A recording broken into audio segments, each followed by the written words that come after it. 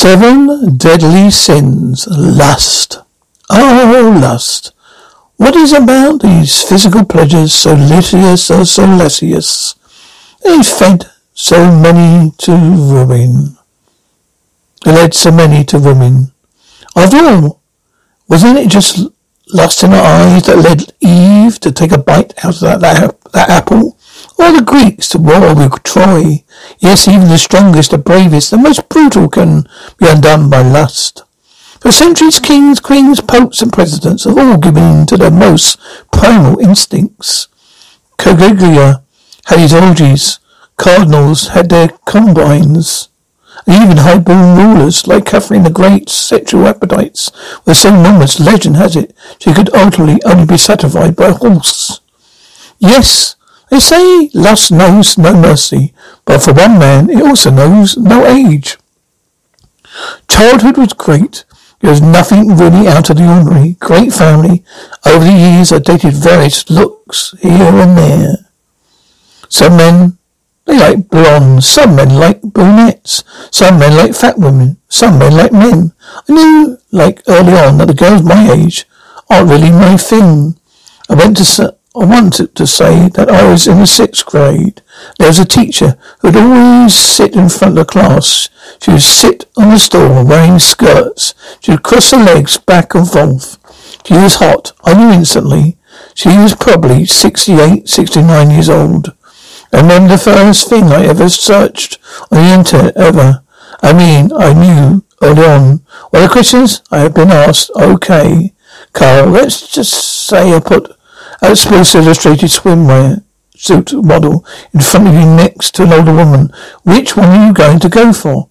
I look at a Sports Illustrated girl and I would think, okay, looking at her, she was pretty, but I bet Grandma is gorgeous. Everyone is weird. You don't have a choice. You like what you like because your brain is hardwired that way. Aging is part of life. It's natural. I like that look. I like wrinkles. I like the neckline. I like grey hair. Yeah, I like boobs. A little even a hell of a lot of sausage is fine. It's normal. It's going to happen. To me, dentures are like the unicorn of oral sex. It's something that you look for. Like trying to find that 4-leaf clover. That's the one that's awesome. So here I am at high school. I was trying to get a date with an older woman. They wasn't having it. They were like, you're so young. No one told me how to do it. I had to go out and trial and error. But I got the better of it.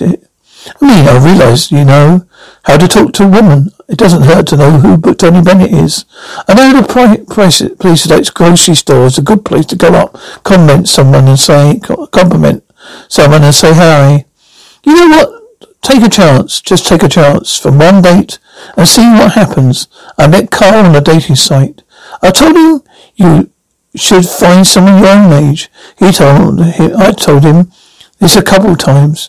I think it was the third time he said, "We just have dinner with me." So I agreed to have dinner with him. We went for dinner. I instantly liked him. I was very nervous because I knew I hadn't had sex for a while. So I undressed. I got more and more afraid because I thought, I don't think that's going to fit. So he made me feel very comfortable. Never once did he seem awkward to be with me. We would be out in the public and he would hold my hand and kiss me. That feels great that someone his age could like someone my age. Me and Emma, our sex life is awesome. Sometimes she'll just grab me by the throat, which is really cool because she looks so innocent and so unassuming. I think if you stop having sex because of your age, you lost your spouse or whatever. I think you're really missing out a part of the life. No one wakes up one day and goes, well, what guys? Today I'm 73 and time to start having sex. It's time to start being boring and shit. No one ever does that. I live in a senior complex. The average woman there, all they want is their time alone. They're not interested in sex or men, period. I'm into doing gangbangs in 2000. I got into doing gangbangs in 2008. I've done 14 since, and each one is better than the last one. Yeah, it's like a taste of vanilla ice cream. And you like it? You don't have to have it once.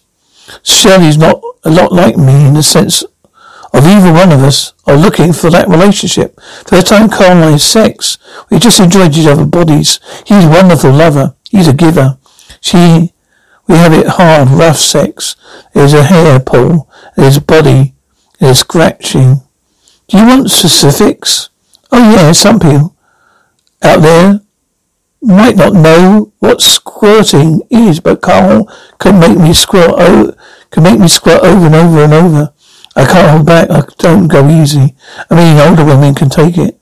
They can have sex just like anyone else can.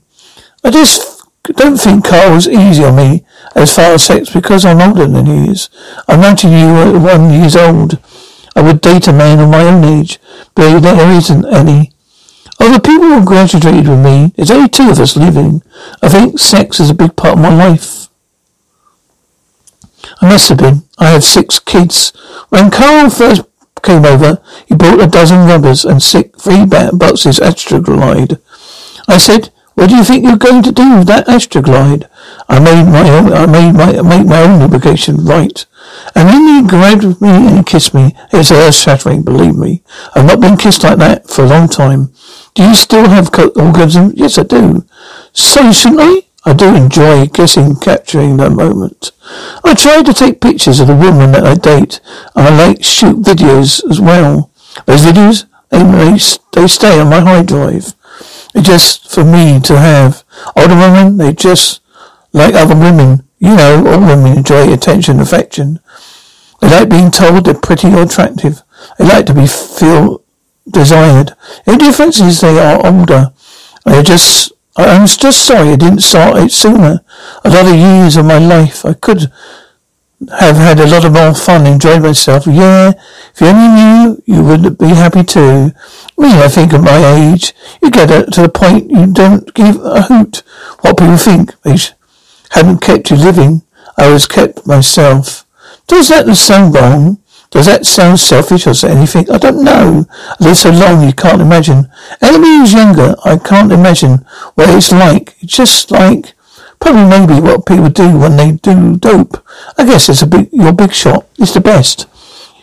Who are you to put limitations or to put asterisks next to your mum or your grandmum's happiness? Can't be happy. If you can't be happy, they are happy then. You're a bad person, period. Last night makes us do things, many wicked things. Well, if the true answer to be controlling our most embodied passions is just giving in to them, I'll probably become an ordained minister because it was my mother's intention that I would enter the ministry. I had attended divinity school starting in the fall of 1952. Respected Lobodis in the wedding chapel game. I said I would represent brothels. Women are not the same creature once they are married and settled down as when they are on the prowl. We're looking for a husband. Once they get to the little cottage or the little white picket fence, the 2-year-old twins and puppies that take care of their gentlemanly sexual needs, kind of pushed into a back burner. I think the man who discreetly goes to a brothel can save a marriage. Brothels, they are saving marriages. George, hi, George. Baby, how are you? Carl, come sit down here. Hey, how are you? It's good to see you, my lady. Good to see you too. This is Alexis. Hello, Alexis. My pleasure. Nice to meet you. Come in, Chrissy. Oh, we've got quizzed because I'm a minister and my position is this. Biblical history. Jesus' best friend was Mary Magdalene. She was a prostitute. So Jesus is confronted in the streets of Jerusalem by this group of men ready to stone his lady. They said that she was caught in sin. Nothing but simple, plain prostitute. He looked down at her and he said, "Let him who is not without sin cast the first stone." Every put their stones in the ground and walked off. Well, Jesus said to Mary, "Now Mary, go thy way and sin no more." What did he really mean by that? Did he mean don't continue your profession? Or did he mean don't take it to heart that it's wrong? The Bible does not tell us that she quit being or that she stopped being a prostitute. The type of women that workers in my brothels are a unique anagram. When the client walks in the door, the hostess calls the line up. She will say the ladies are going to introduce themselves. Hi, I'm Barbie. Hi, I'm Hollywood. Hi, I'm Melina Chris. Hi, I'm Ava Grace. Hi, I'm Christine Chris. I am Carmen Sage. I am Melissa Fox. And men enter and they see all of us lined up. They seem nervous because I just don't like picking someone out of the crowd. I feel guilty because I don't want to pick any one person, make the others feel bad. Then she will ask him to select a girl of his choice. The woman can be very, very nerve-wracking as well. Just because you know you want to get picked. You know what? There are some kids that come in, very young kids. They're just like, the babes are in. We generally get picked by the younger guys. They say they just gargle with the big guys. They are just gargle with the big guys. Oh my gosh, I just want a cougar so bad. We're going to meet these 1,300 cash, okay? Men wasn't very sexually inclined. Pretty soon we do die off. But I pretty much want I do pretty much whatever they like to do. I like anal party or something like that. I don't like the real quickies. He wanted me to pretend like I was cooking lobster in his bathroom, his sauna, and calling my friends on the phone and inviting them to the big dinner. Golden showers, rum showers, and brown showers. I get a lot of golden shower requests. A lot of guys who come in with a message. Maybe their wife doesn't feel comfortable doing, or maybe they don't even feel comfortable talking about. They may have a fear. I have to see this person every day. They're going to know I like butt plugs. Where is the average man supposed to go for sexual relief if he weighs 375 pounds? Where is the average man supposed to go for sexual accommodation if he's lost both arms in the Vietnam War? If someone is willing to be open to him, are willing to work with him. If they're shy, they don't know how to go down on their wife. Or just say they just need to get this tension, frustration out. Just need a release. The longer you're married, the less oral sex seems to be paramount thing for a wife. Men need blowjobs. To put it bluntly, I wouldn't tell you this if I was going to get remarried. I would probably married an ex-working girl because they're smart in so many ways as far as taking care and pleasuring a man. Why have you made this your cause? I believe in it.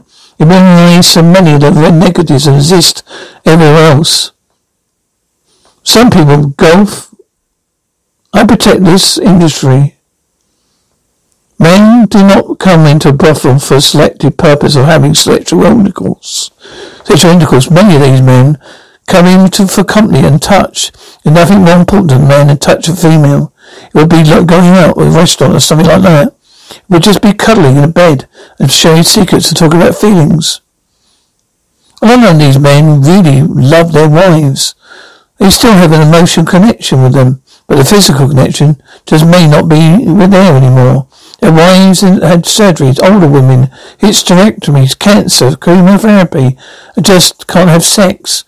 For the most part, the married man, they love their wives. They never think of doing anything like this outside of here. They would come here because they're safe and it's not cheating. Well, you know, I have a special one in here. I've been seeing, I have known her for about going on 4 years, I guess. Look at you, how are you? Should we get 3 girls tonight? That'll be fun. Go out, we'll go shooting.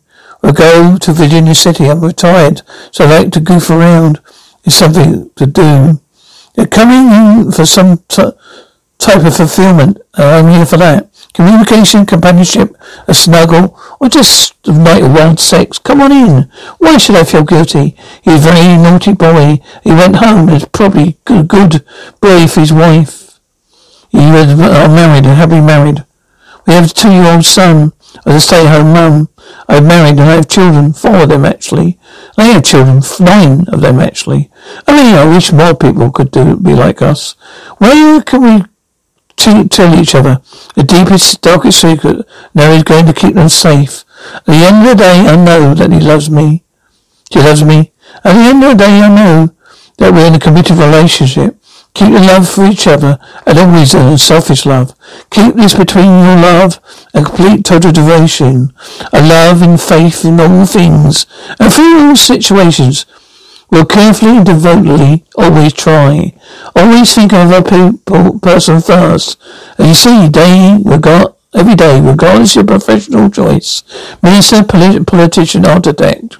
The chances are you're going to have your own times where morals are tested and tried. It's very short-sighted for anyone to condemn minister does certain things that may not be typically traditional in society. I mean, you might even say, as Jesus did, let him that is without sin cast the first stone. If Jesus were around today, he'd probably say, George, just keep it up the good work.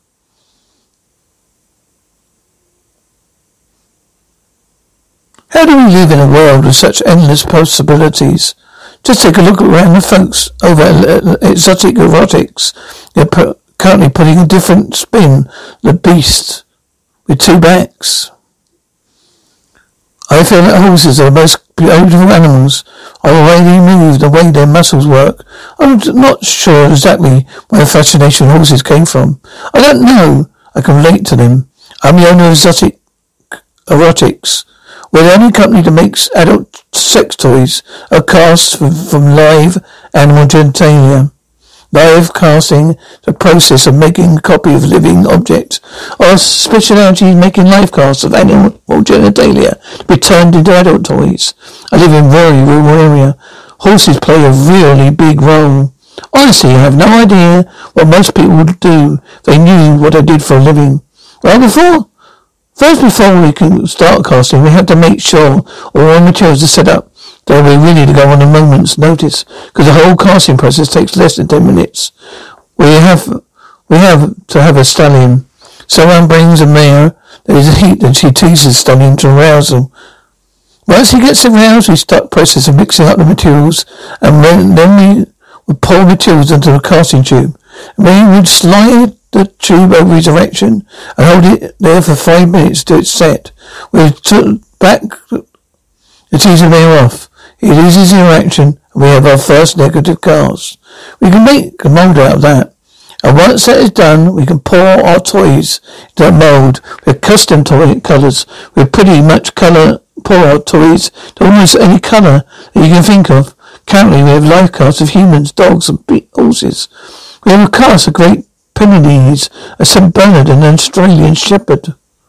I'd love to cast some smaller breeds to appeal to more female customers. They are a huge part of this industry. We have sculpted models. They are based off animal genitalia. We cannot live cast because it's not a possibility. We have an elephant trunk, a giraffe tongue, deer rhinos, hippopotamus, dinosaur, orca whales. Well, you could cast an orca whale. Getting the variability. No matter what's out there, there's someone who has a sexual distraction to it. We 3D all these models. Our price range is anywhere between $35 and $300. Last year we sold over 500 units. This year we sold over 2,000. Our largest model is Jackson, with 22 inches in length and 2.5 inches in girth. Oh, we have the negative reviews. But mostly, we find that the customers just order a toy. It's too large for them. They count as a negative because they can't use it because it's too large. It takes years usually to train our body to be able to take such large objects. You're actually modifying your body in a way. The sigmoid colon is a curve in your intestines. And people get really streaming this stuff. We actually straighten it out to make it so that they're able to acquire larger objects into them.